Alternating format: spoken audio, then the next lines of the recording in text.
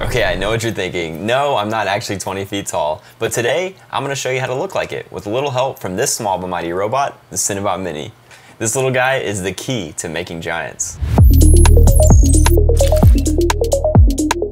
Hey guys, and welcome back. Today we're venturing a bit more into advanced Moko land with a technique called scaling. First, what is scaling? Scaling is when you alter the size, position, or rotation of a camera move to create some pretty cool illusions. I want to show you a few examples from two brilliant spots that demonstrate several different ways that scaling can be applied. The first is from the Paris Winter Olympics and Paralympics for the brand Omega.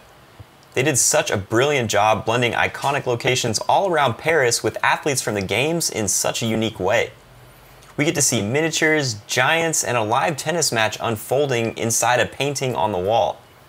This next spot is for the brand G-Star, and it features giants roaming a city wearing denim.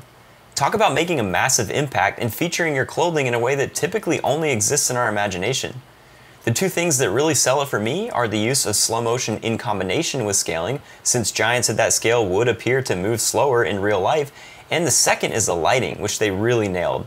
I love this shot where Cara Delevingne stands up slowly, and we can see that the sunlight that's being cast on her body is actually being cut off by a nearby building. In real life, they probably just used a flag or a box or something of that shape, but this type of careful consideration really helps sell the composite by cementing her in the world. From a high-level perspective, all you really need is a background plate, a good camera track of the plate, and a way of exporting the camera track as an FBX file, as that's currently the standard and it works really well in Flair. There are some really handy options when importing moves into Flair, which I use quite frequently. The first is the ability to automatically translate and rotate the move to the camera's current position on import. If you don't do this, you'll just need to manually align the move, which doesn't really take that long, but it's just something to consider. When you're compositing, the camera height is incredibly important. So what I typically do is start by piloting the camera to the right height and orientation that I want the move to start at, and then I just check these two boxes to translate and rotate the move to the camera on import. And now I just need to add some track and focus keyframes and start shooting my passes. In order to keyframe the track base, just make sure that you're in Cartesian priority. This just basically tells Flair that the camera path takes priority so that you can add keyframes to the track axis, which is our master axis in this case, without having any effect on the camera path, which is exactly what we want. Pay attention to the target tracking mode that you're in when you import as well. In this case, I just had a one-node camera, which automatically put me into pan-tilt target tracking. This means that I don't have a target path for the focus to follow, so we just need to switch our focus mode to focus follows object so that we can add some keyframes. Whenever you're compositing and you intend to rotoscope or key out your subject, it's typically best practice to keep them sharp the entire time, so that way your edges are nice and clean. Being able to run the move in Cartesian priority so I can add track keyframes or change the focus mode so that it can run independent of the move is one of the reasons that I love Flair.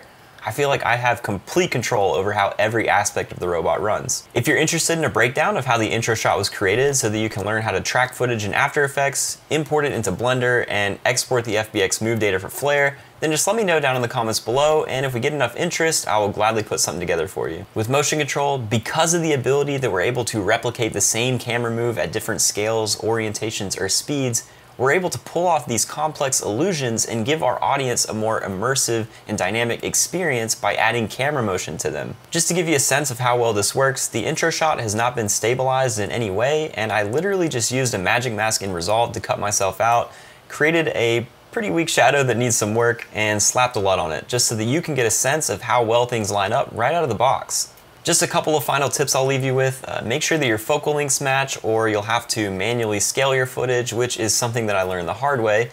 And make sure that your camera height is correct in relation to the floor, not just to Flair's 0 point. Unless you have taken the time to update your kinematics in Flair after leveling your track, there's a chance that your height might be a little bit different than what the numbers are showing in the software. So just take the extra time, bust out a tape measure, and measure the nodal point of the lens all the way down to the ground. And if you do this and you take the time to prepare on the front end, you can save yourself a lot of time and headaches in post. So that's it. That's scaling in a nutshell. It's weird, it's wonderful, and it's just another reason why Moko opens up a whole world of creative possibilities. And if anyone needs a giant bend to stomp through their next music video, alright guys, that's going to do it for this episode. Thanks again for tuning into MRMC Academy. I hope you're enjoying this series so far, and if you are, just go ahead and click that like and subscribe button. And if you have any questions or comments, or you'd like to see a step-by-step tutorial, then let me know down in the comments below, and I'll catch you in the next one. Peace.